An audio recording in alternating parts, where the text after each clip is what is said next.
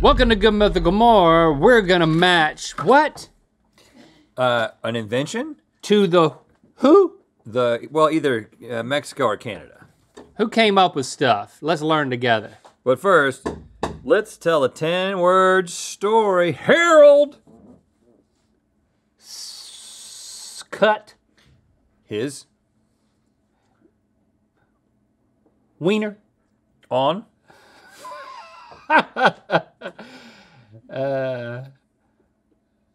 Paper. But. It's. All right. Bleeding. that, Harold cut his wiener on paper, but it's all right bleeding. it's all right bleeding. Did you not know you were the last word? I did, that's why I said bleeding. Okay, got it. But it's all right bleeding. It's not, I think this isn't bleeding that's gonna cause a problem. No, it's slash. All right slash bleeding. You have a choice to make. It's like. Oh, it's choose your own adventure. Yeah, it's choose your own adventure. So, okay, just so you understand the 10-word choices. story. Harold cut his wiener on paper, and it's either all right or it's bleeding. And you make the choice. What's the weirdest thing? Because if it's bleeding, it's not all right. What's the weirdest thing you ever cut your wiener on? I don't think I've ever cut my wiener. I'm trying to remember when I've cut my wiener. I'm sure I have. When I've cut my wiener. I can safely say I haven't. I think I've made it 43 years without cutting my wiener. I mean, actually, one of the first things that happened to me was I got my wiener cut. There you go. There you go. But that wasn't me. So you're circumcised. I'm a circumcised man. Yeah. If I had to go back, I don't know if I would circumcise my kids. Oh, I wouldn't do it, no. Let's not get into this. I mean, to each his own. I was gonna say no judgment. One time I cut my butt by getting you know how on the top of the, how do you describe this? Toilet? Racks that you can put in showers that go over the shower head, that hang from the shower head. Yeah, the best. I had a razor and I was going to shave my legs and somehow the razor fell and cut my butt on the way down. What kind of razor do you have? Like a straight razor? No. Like a normal razor? Well, if that part of it goes against your butt, then it might give it a little. And if it goes sideways, the whole thing fell. Yeah. Oh, God. The whole I thought just the razor fell and sliced. Well, I'm sorry about that, Stevie. Are you okay? Yeah, luckily my wiener is fine. I put on my pants really fast sometimes, and I have this fear that it's gonna abrase my wiener. Yeah, right. Yeah. But it's not. It's especially never when really you put on happened. your paper pants. A paper cut on a wiener, that's bad news. First of all, what are you doing if you get a paper cut on your wiener? Are you, reading? First of all, who reads the paper? Reading the paper naked? On the toilet. People who have cut their wieners. Paper cut their wieners. What are they doing? They were reading the paper. Fell asleep while reading naked. You have to be naked in every scenario. And there has to be like a really emphatic motion with the paper. It's like, I think what you're doing is you're reading the paper on the toilet, and then you decide to put the paper down to wipe or something, right. And then at that point, well, the edge of a paper, like a newspaper, is difficult to cut. But what if you're loading the printer naked? Yeah, we've all been there. Yeah. You get more than loading the printer. Naked printing. You know what it was? I know what it was. Somebody, you know how those people do this thing where they'll, back in the 90s, it was a thing to Xerox your butt at the office. Mm-hmm. And so you got your pants down. Of course, you're doing this after hours. So you Xerox your butt, and then you're like, oh, shoot, there's no paper. And you leave your pants down. You reach to grab the paper, and some slips. Someone has cut their wiener doing this exact thing that we're talking about. Oh, I know, yeah.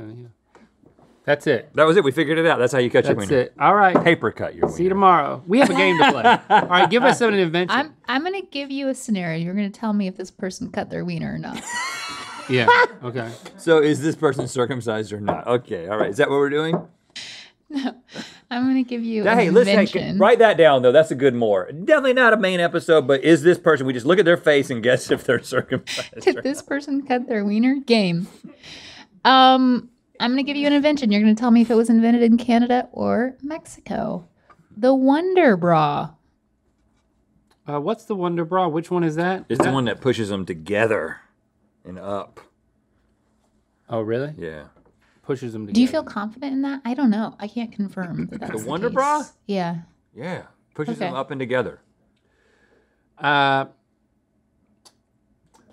saying Mexico because I watch the Mexican soap operas, and there's always an emphasis on cleavage. Yeah, well, and I will say that You don't have to understand the language. I've occasionally, I will turn it to Telemundo or Univision and watch the weather. Yeah, all around. They're not afraid of booba-looba-loobies in Mexico. Canada, you got to wrap those puppies up. Yeah, you can't let them out. They'll freeze off.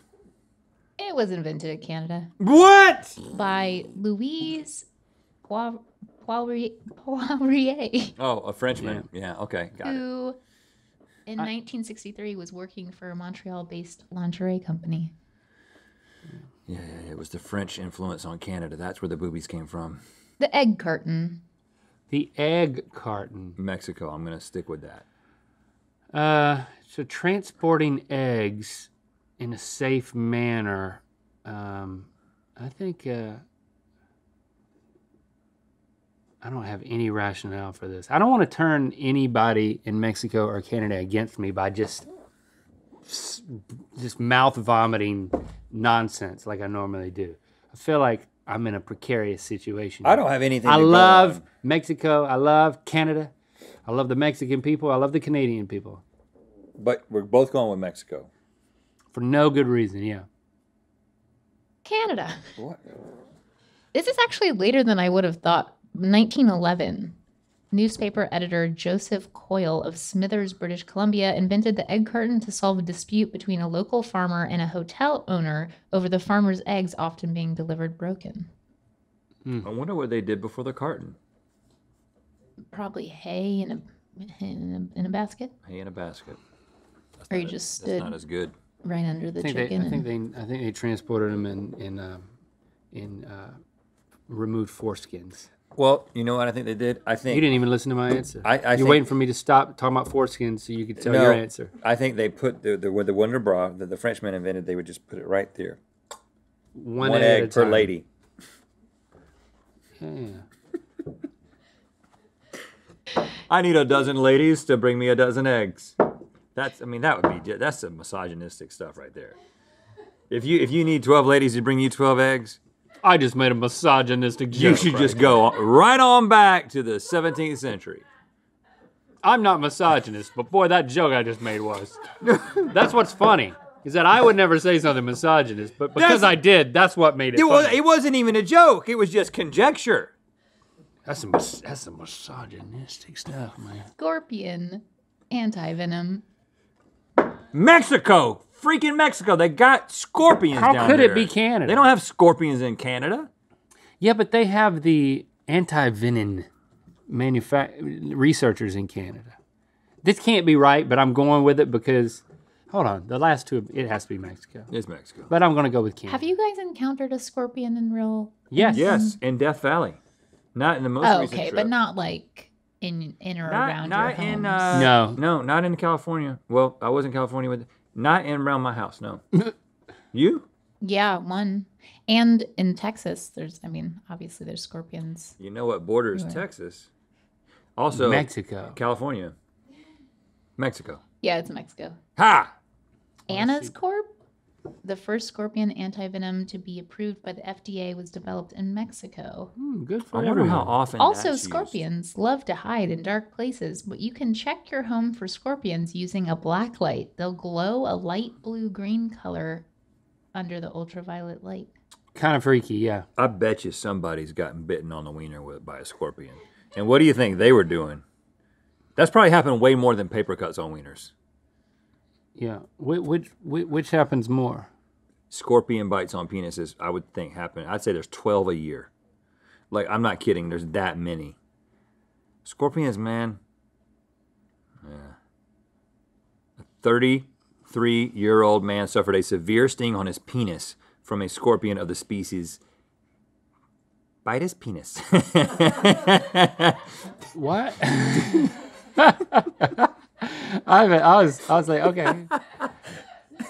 Titius turvatus, which is translated loosely as bite his penis. Bite his penis. Penis wound by scorpion sting. Oh, see, there's a PubMed article about it. I'm telling you, this happens all the time. But I bet you paper cut, do penis paper cut. See if there's a PubMed about that. Yeah. I'm interested now. We like using the mythical search engine, the mythical computer to do our weird searches. Come on. David wouldn't do it. Penis paper cut. Oh, Reddit first thing. Yeah. The first entry is, how do I stop thinking about getting a paper cut on my penis? Because I'm sorry that we introduced this scenario into your world.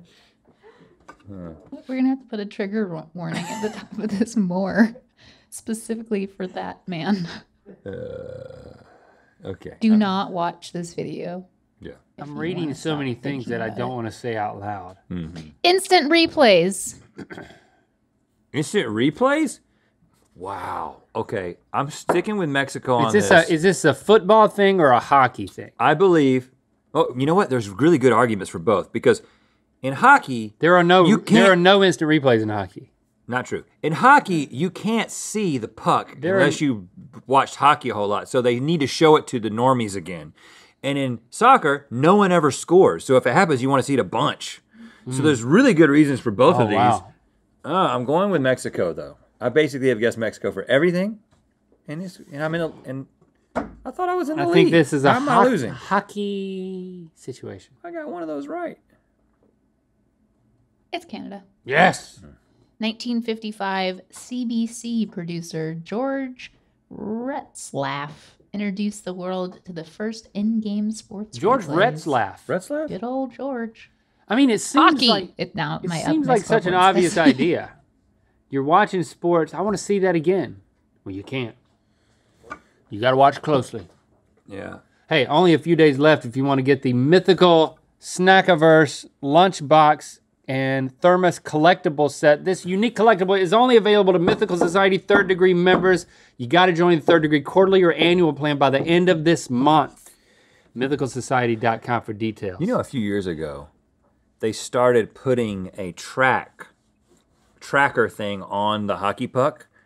Like I don't know, maybe 10 years ago. I don't know how many years ago it was.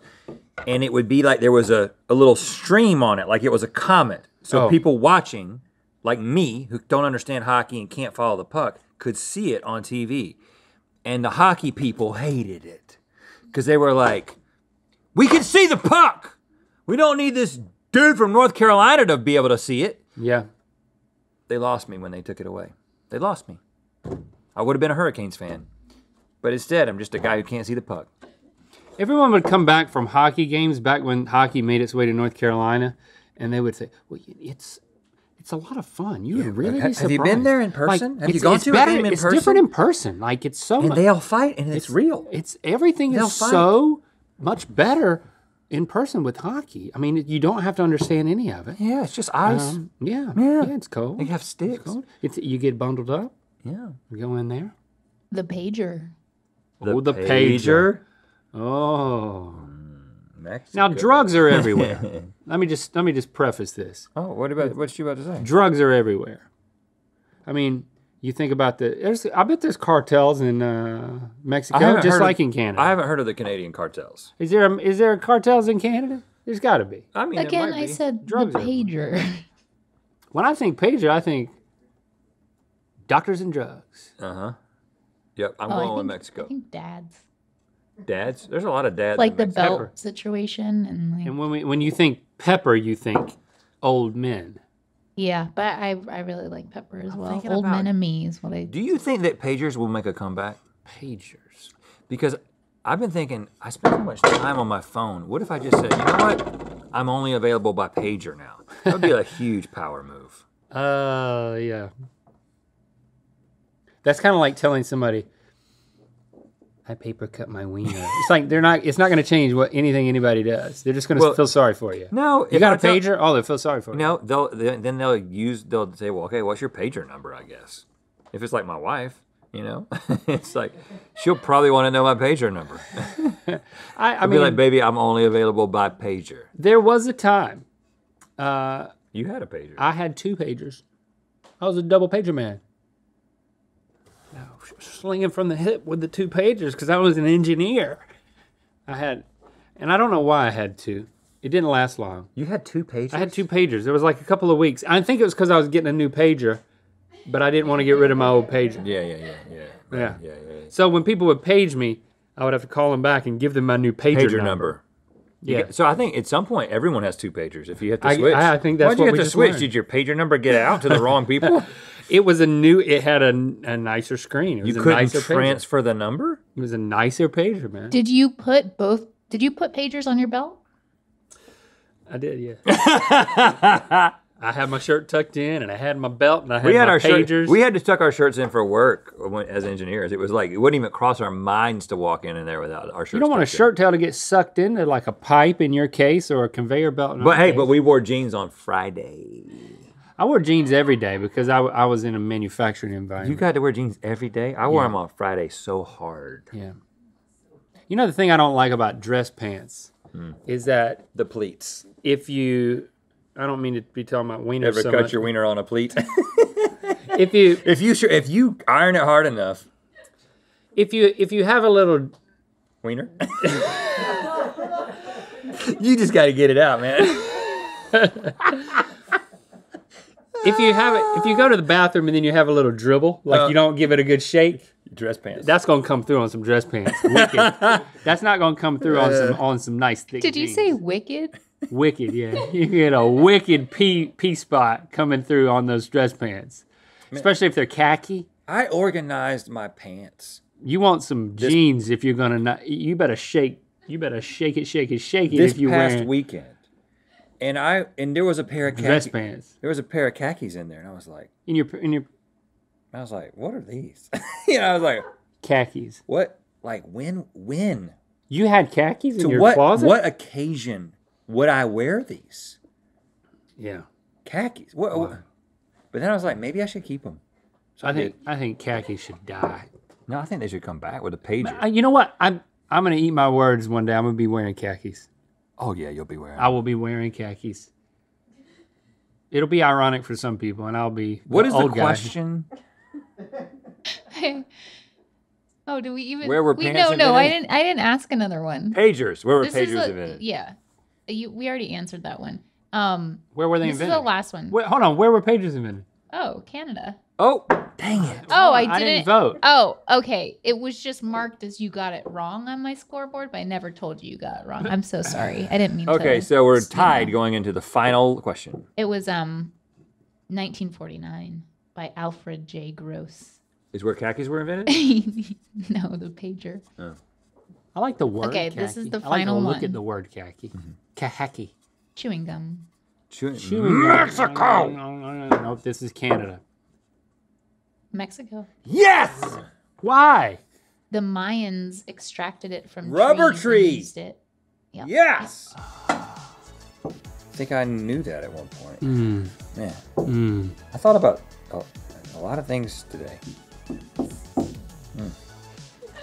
Only a few days left to get the Mythical Snackiverse lunchbox and thermos set. Join the Third Degree quarterly or annual plan by March 31st. Visit mythicalsociety.com for details.